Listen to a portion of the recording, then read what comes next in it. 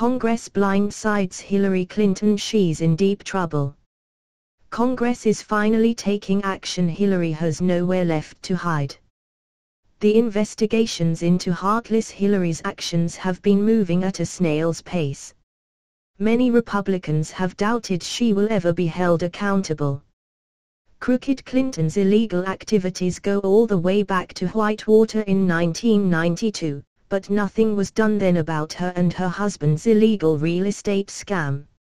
And nothing was done when Trey Gowdy's Benghazi investigation uncovered that then Secretary of State Clinton left 4 Americans to die. It seems like there are 2 sets of laws, one for the Clintons, and one for everyone else. But now that Democrats are taking back the House, Republicans are kicking into high gear, and Hillary's going to have a hard time sleeping at night. From Fox News. House Republicans plan to hold a hearing into the Department of Justice's probe into the Clinton Foundation in December, a month before Democrats will take control of the chamber. Republic.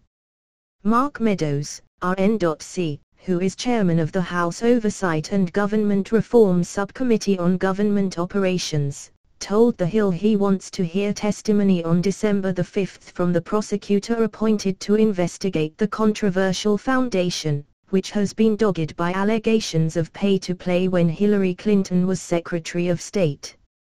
Share if you want Congress to lock her up. The Clinton Foundation claims that its goal is to help those in need, but its only goal is to enrich the Clintons. The foundation is nothing more than a slush fund, where foreign governments like Russia and Saudi Arabia have donated millions in exchange for political favors and trade deals. $145 million was donated